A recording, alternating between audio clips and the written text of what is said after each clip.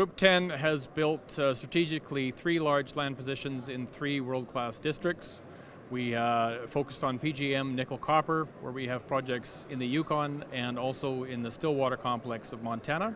We also have a high-grade gold project in Ontario. The most important project in the company has been the Stillwater asset, which is also the most recent asset. The size of the project, the location, beside the Sibanye-Stillwater mines with 80 million ounces at over half an ounce per ton grade, is very compelling, and the database that came with the project and the team have rapidly advanced developments there. We're very excited about that project and the news to come.